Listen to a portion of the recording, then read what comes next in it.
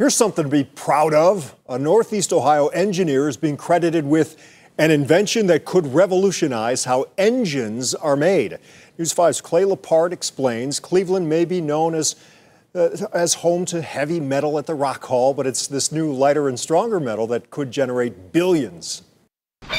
Tim Smith has a formal title here at NASA. This was actually a part that was being designed by combustion engineers across the center. But problem solver may fit better. They wanted it to operate at 2,000 degrees Fahrenheit. And the metal that they could use to 3D print it wasn't lasting up to those temperatures. It sounds like a great project for us. And that project helped create a new 3D printable metal alloy capable of lasting 2,500 times longer than other metals out there, and in much hotter temperatures too. So that's not even as hot as it can handle? No, this is boring temperature for it, yeah. How hot is this right now? 1,600 degrees Fahrenheit. And how hot can this alloy handle? It's really made for 2,000 degrees Fahrenheit.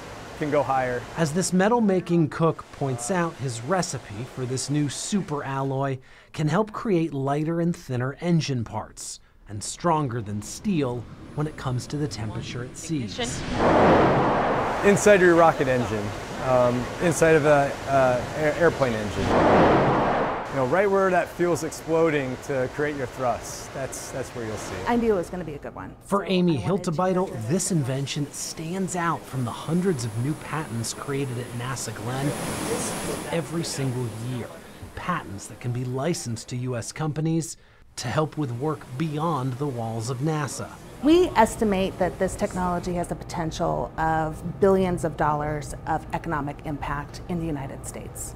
It's pretty big. So far, 4 companies across the country have already licensed the new technology. I think I'm going to be working on this alloy for the rest of my career. I think I'm still going to be getting questions about it 20 years from now, and I'm excited about that. You might not know it, but NASA is behind all sorts of inventions used in everyday life.